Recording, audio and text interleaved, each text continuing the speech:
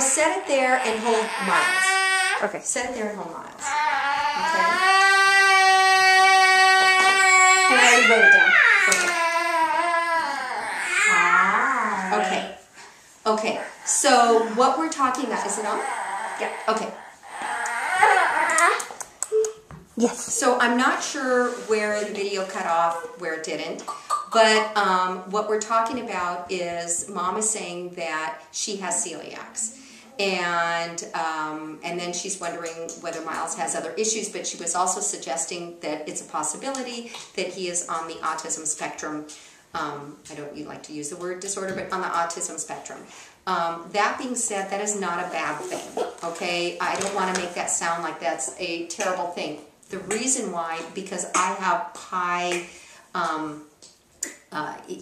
lots of suggestions that says to me when I'm working with him that he has more of the autistic tendencies than the cerebral palsy tendencies. He's got some cerebral palsy more than autistic. But the good thing, you see, the good thing about that is a lot of that can be gut issues. We know with Asperger's, we know with autism that, is it still on? Yep. Or, okay. Yep. We know with these issues that a lot of them are very gut issue oriented. Yeah. So that being said, my first suggestion, and that can be taken care of greatly, especially at this young age. My first suggestion is that you run the MTHFR test, which is the methyl tetrahydrofolate reductase test. It is a simple, inexpensive blood test that shows genetically whether you are homozygous or heterozygous. It shows whether you carry the gene from one parent or both parents. It lets you know whether your body or your liver methylates. Okay? If your liver does not methylate, the methyl ion is kind of like the trash men. The trash men come and pick up the trash that the liver is dumping out. If that's the methyl. Okay? If the trash man doesn't come, It just builds up. it just builds up.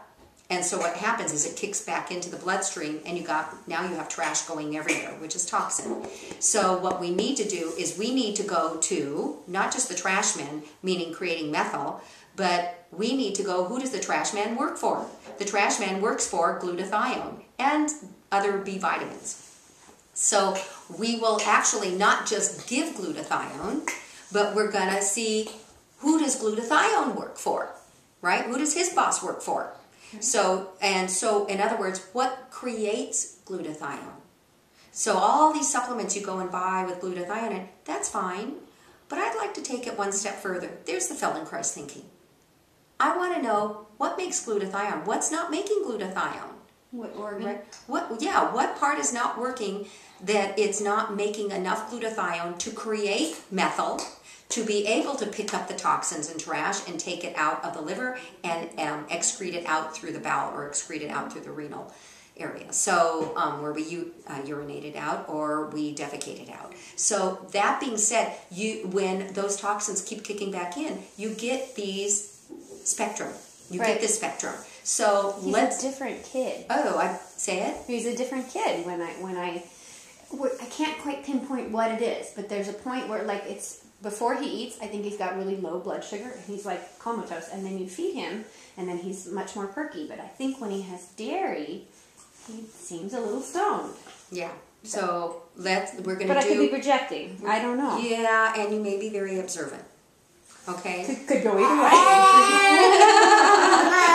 I know. Paranoid mommy. Could go either way. So that being said, simple first blood test. Get the MTHFR test. Let's look to see whether he's carrying the gene of not methylating. If he carries a gene, it means he's not a great methylator. So then we're going to work on that.